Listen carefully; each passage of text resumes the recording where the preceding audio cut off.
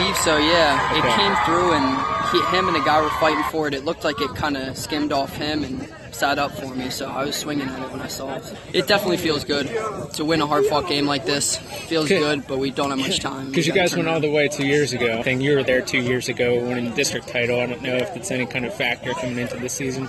Yeah, for sure. I mean, knowing that we have the team to get back there. Did you start 2 years ago? Okay. Yeah. I was with that team, and just remembering that ride. So, like, you know what it takes to win a few more games.